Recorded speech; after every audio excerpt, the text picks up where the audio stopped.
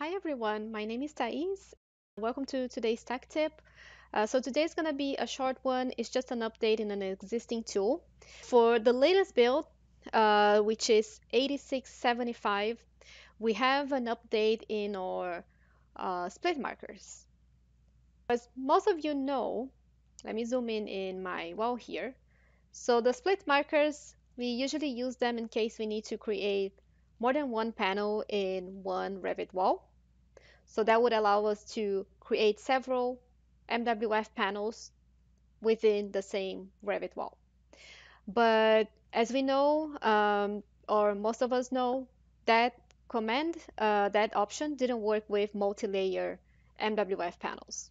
So it wouldn't split the sheeting in that case. And you would have to physically split the Revit wall and able to create several panels in that case. So for multi-layer, it was not possible for you to have several panels within one Revit wall.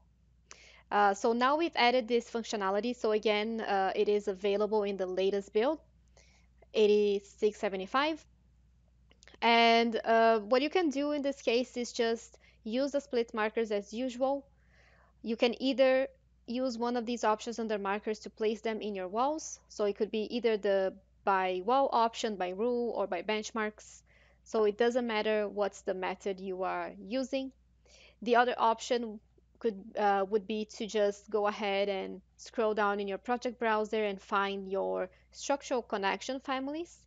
And if you scroll down a little bit more, you would see MWF break horizontal, and that would be where those families are located. So you could just simply select and drag it to your wall, and you can place it manually. So that could be another method too.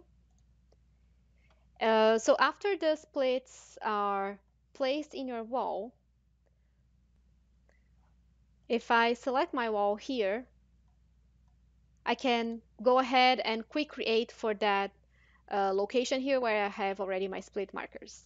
So we have this wall type here, MWF LGS 6 inches. Let me just go to settings here, and I will show you that that wall is already mapped. I've just added the default template to the structure and gypsum template to my finish, and for the interior side substrate I just added the default sheeting, which could be, let's say, the plywood.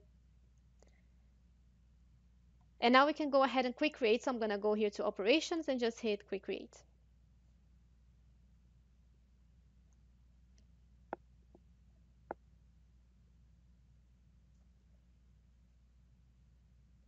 So now, as you can see, all of my panels are created and they are split where I have my split markers. So if I zoom in here, I can see that I have panel 355. It's stopping where my split mark is, the sheeting as well. And then after that, I have the next panel. Sheeting is also splitting at that location. It's panel 356. And this behavior will continue throughout my Revit wall.